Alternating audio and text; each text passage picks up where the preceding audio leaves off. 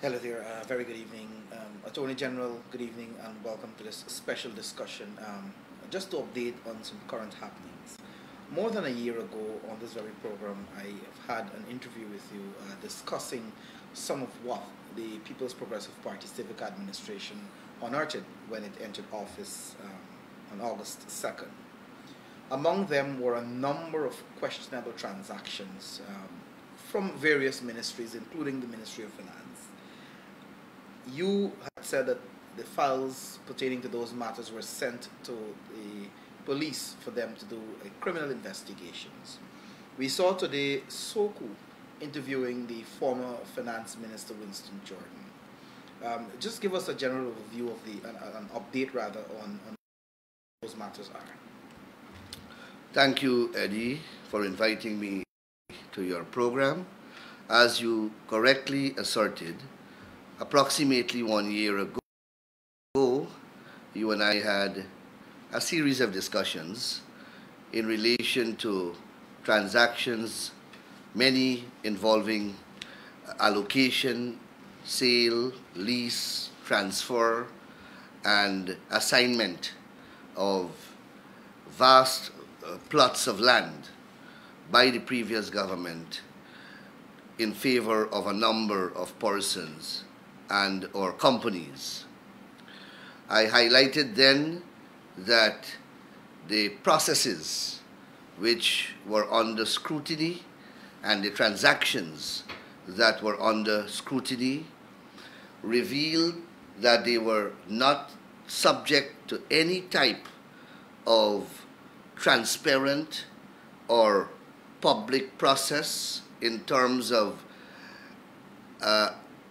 advertising in the national newspapers or publishing in any form or fashion the lots or plots of land that were available and offering members of the public and any person who may be interested an opportunity to purchase or to compete in any competitive process. So you had public lands, state properties, properties belonging to the people of Guyana being hived off in transactions that were completely non-transparent, completely unaccountable, and given to certain persons. So you had the process that were deeply flawed, and then when you examine the transactions themselves, you discovered that one, the lands, the authorities that were executing these transactions, in some cases, did not have the authority to do so. In law, for example, you had Trevor Ben at the Lands and Surveys Department selling and alienating state property when he was not authorized to do so, as is required by law by the president of the time, His Excellency Mr. David Granger. Then you had another set of transactions where, and even those where you had no authority, when you examine the transactions closely, the principle of market value was not at all employed in the sale of these assets. In fact, one is at loss to appreciate, to understand, or to determine how these purchase prices were arrived at. Many steps have been taken in these transactions. Civil proceedings have been filed. Steps have been taken where possible to set aside these transactions. Notices were sent to terminate some of these transactions where the law permit that to be done. And in some cases, files have been passed to the police with instructions to investigate and institute criminal charges where evidence exists to premise those charges. And Eddie, that is the responsibility of any government.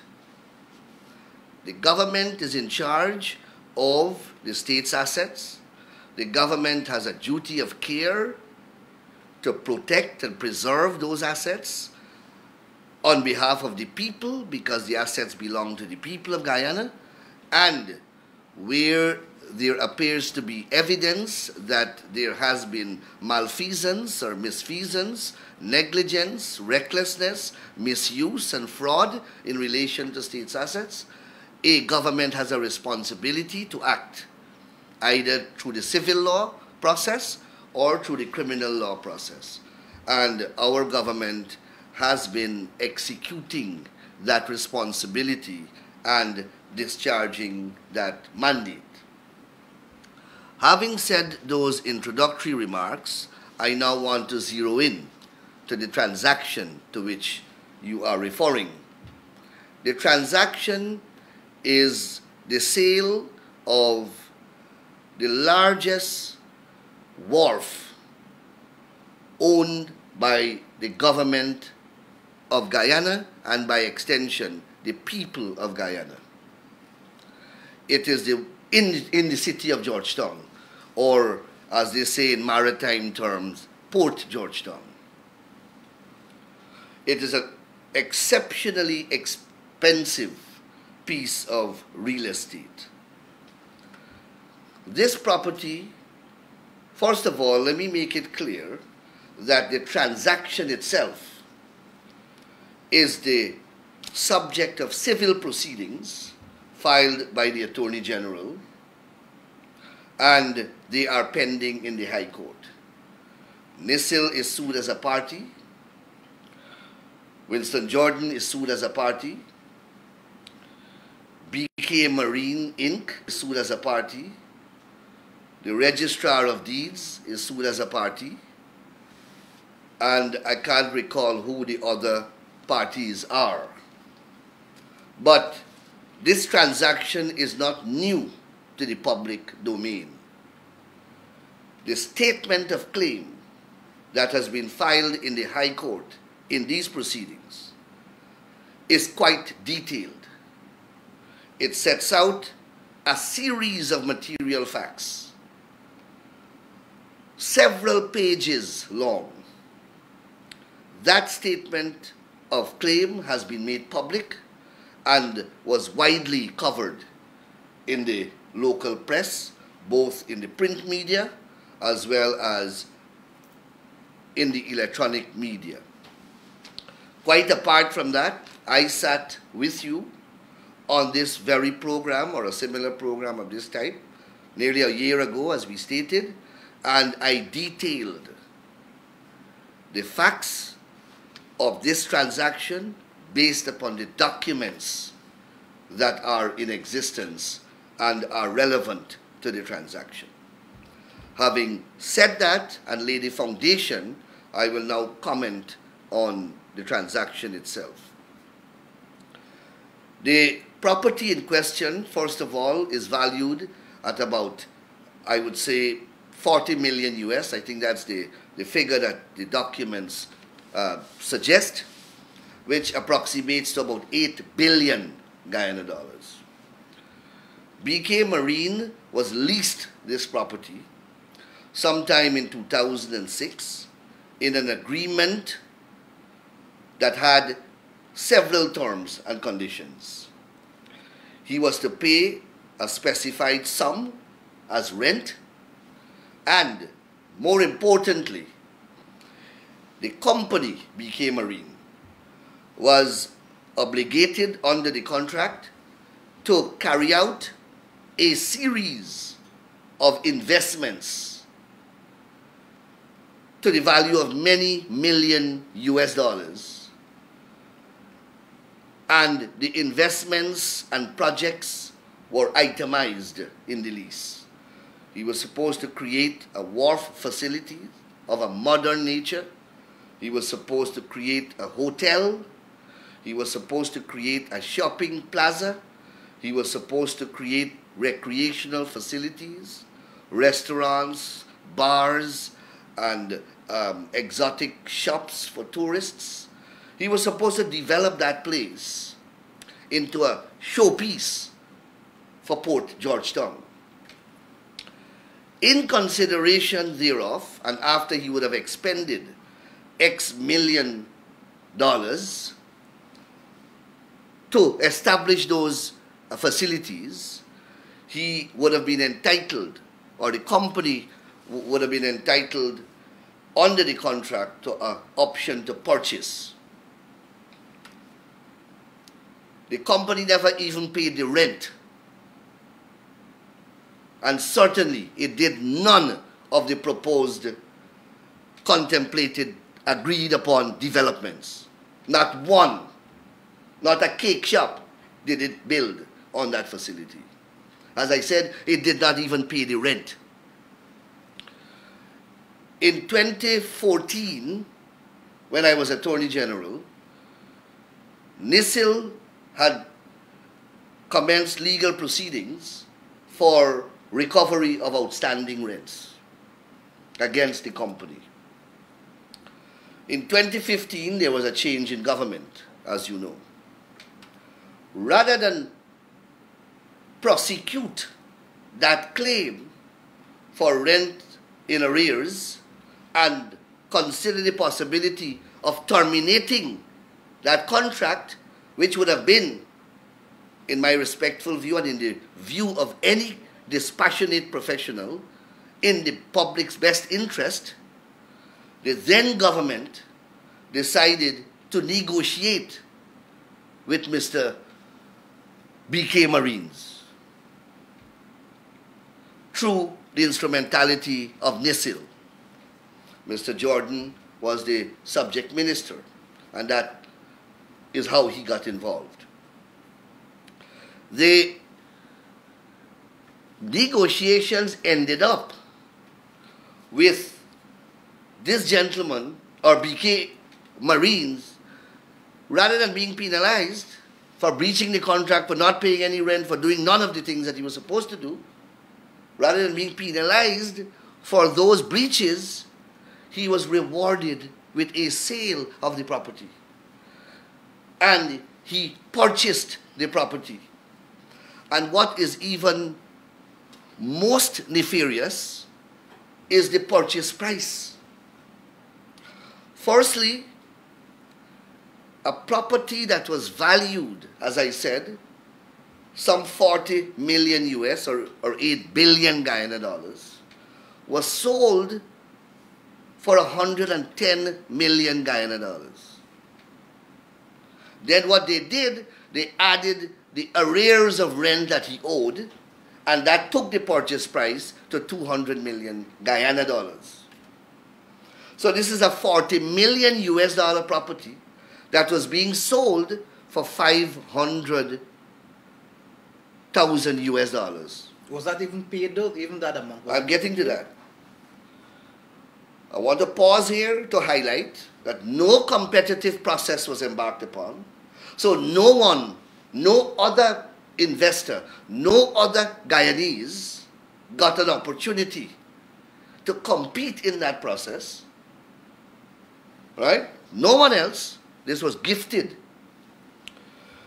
No valuation certificate seemed to have been obtained to determine the value of the purchase price, but $110 million was arrived at on a $8 billion property.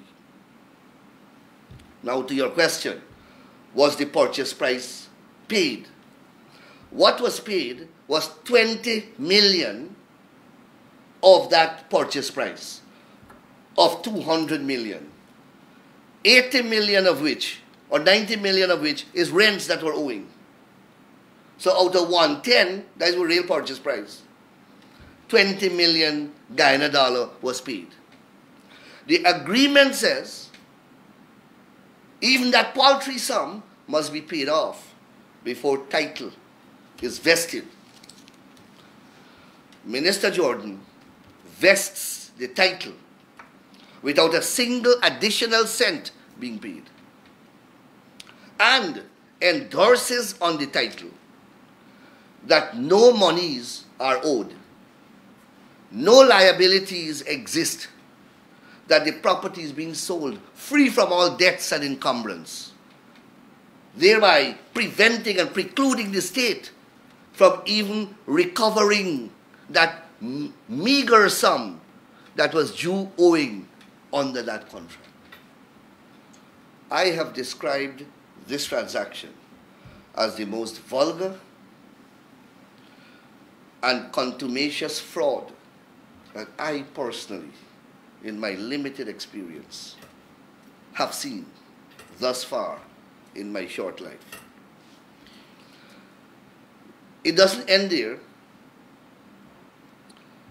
The BK Marine then goes and obtains a transport that has a value on it of $400 million. How they arrived at that figure now is another mystery.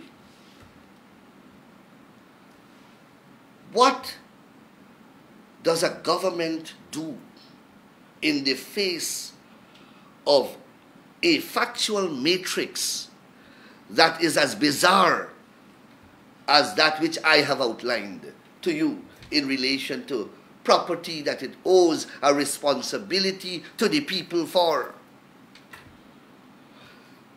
There is evidence which is in the civil file. And what I'm speaking here, I have nothing to do with the criminal matter. I am speaking about the civil matter, in which I am the lawyer. There is evidence that a property that is 7 miles up the river, meaning 7 miles going south along the Marara River, that is a fraction of the size of the state's property under review here. And that property was sold by the private owner for 17 million US to Shore Base. 17 million US. The state's property is 5 times or more the size, located at the mouth of the river, far more strategic and better location. And that was gifted away for a paltry sum. And I understand that people are criticizing the government and the police force for taking these actions. The law compels, the Constitution compels these actions to be taken in the protection and preservation of public property in the interest of the people of this country. A government that does anything less than what is taking place here would be abdicating its responsibility under the Constitution and to the citizenry of this country. I want to take you back a little minute. I think I heard you right, but just for clarification purposes and for the public's, clarification for the public. Based on what the former minister did when he vested the interest, if you want, into the company by saying there was no encumbrances, there was no monies owed. In essence, even if in the absence of a valuation, where they estimated, if I want, the price as at $110 million, in essence, BK Marine paid $20 million for this property. That's correct. And the minister in the vesting order has basically shut the door against recovering any additional sum by putting on the title itself that there is no sum owing, there is no liability existing. From $8 billion to $20 million. From $8 billion Guyana dollars to $20 million. And I understand people are critical. Where are we going as a society? What we're seeing in terms of the criticism too is that there is comparisons with previous instances where these kind of matters were raised, and I think one investor, there's a comparison being made with one investor on the East Coast about 110 acres. Under the guise that it was undervalued at the time. Which investor? I think this has to do with National Hardware, a property that was bought on the East Coast. Okay, that issue has been ventilated in the public domain over and over again. If you go and you check the record, you will see that transaction was advertised in the newspapers. There was a public advertisement. That man, National Hardware, that company, was the only company that submitted as an expression of interest and proposed a price. That is the distinguishing feature. When that you know, a lot of people now that the company invested and the land is cleared and the land is built up, a lot of people now are making all kinds of wild and reckless statements. They should have gone there at the time and see that land and the state that it was in and how many squatters from Sapphire were on that land. That is why no one else or no other company expressed an interest at the time. Eddie, there is no comparison whatsoever, not only with that transaction, but with any other transaction and this transaction here. And that is why I've said it is the most contumacious and flagrant manifestation of a fraud, negligence and recklessness that I've ever seen. That's my personal view. But this here, AG, is just one, the transaction in question here that you know, Mr. Jordan has been interviewed by Soko for. It's just one in many, because we have spoken about the long list previously. Well, I don't know how many other transactions they are investigating now. I know from what has been published in the press, there are some allegations of wrongdoing with the purchase of motor vehicles from Guyana Revenue Authority at a price that is not market value again, and by not going through the relevant process by persons who are said to be relatives of Mr. Jordan. He was again the subject minister with responsibility for that agency. Those investigations, I understand, are continuing.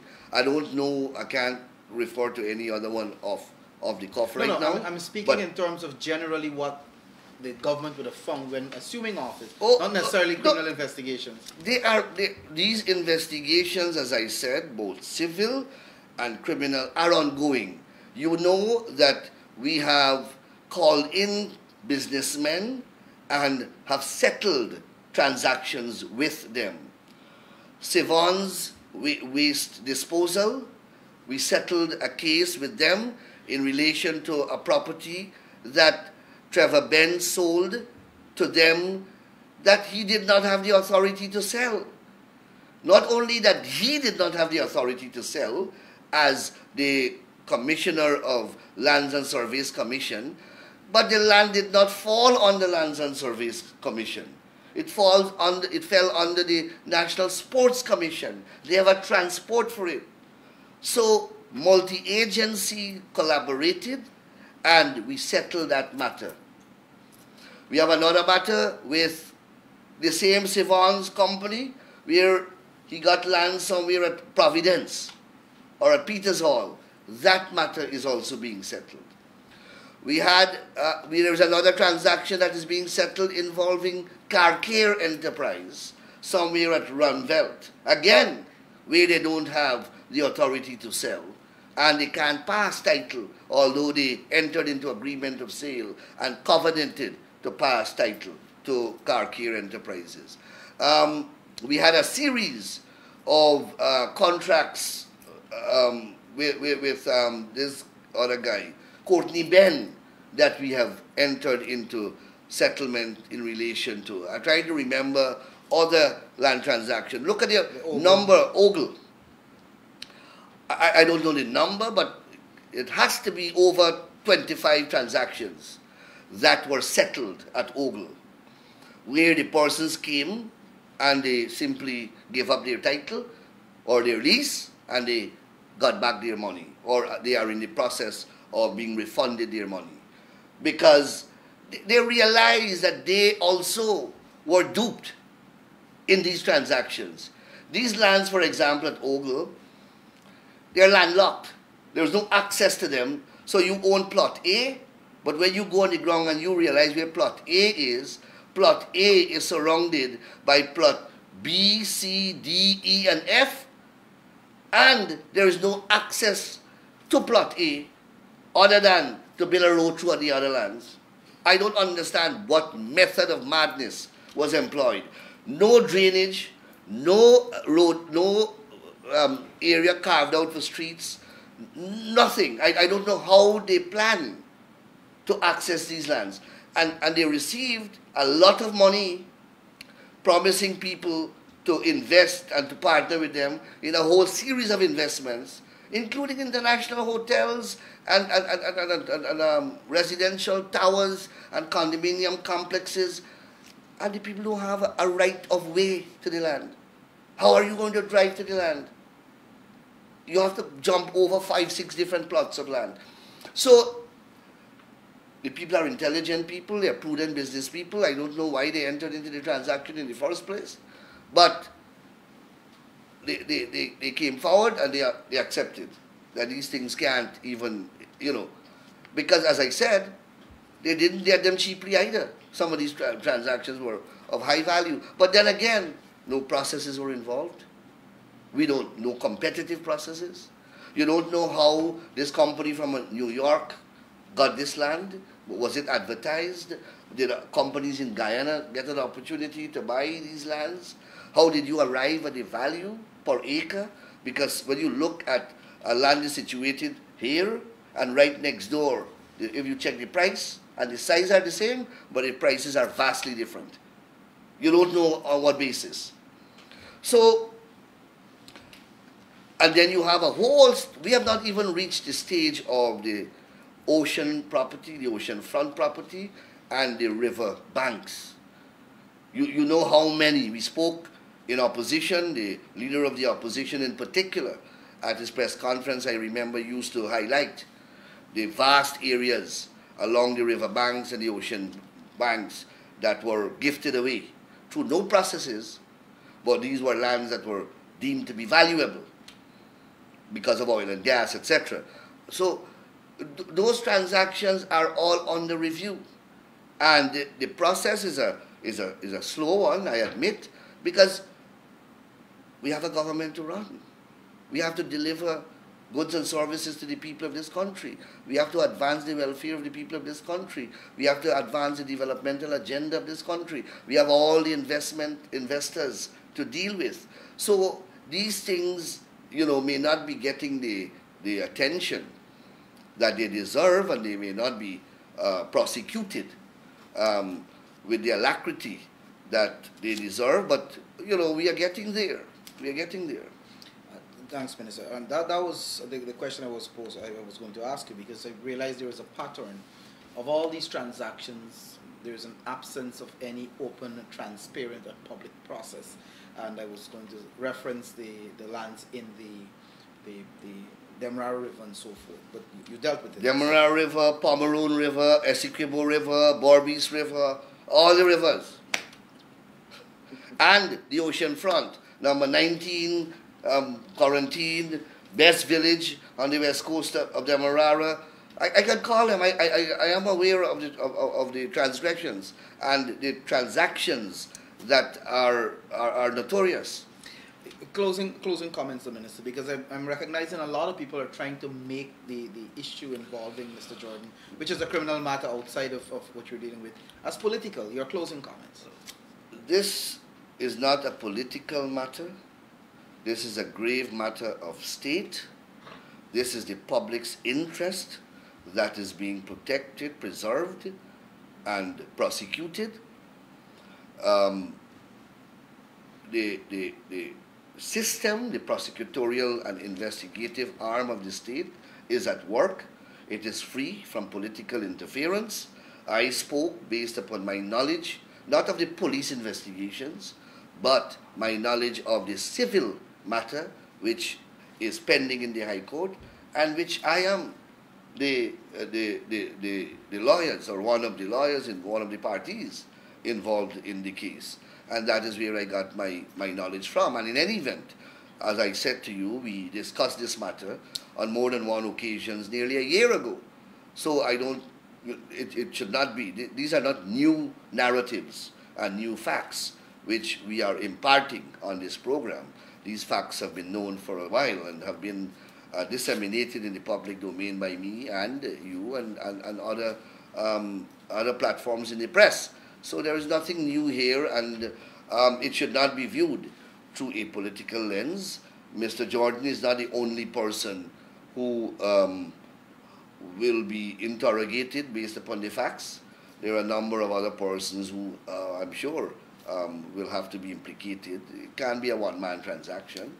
So other persons will also, I suppose, be investigated in due course. But that is a responsibility of the state. The state will have to act when the state's assets are being under attack. Thank you very much, Attorney General and Minister of Legal Affairs, Honorable Anil Nandlall, and to our viewers and listeners, I want to say thanks for watching.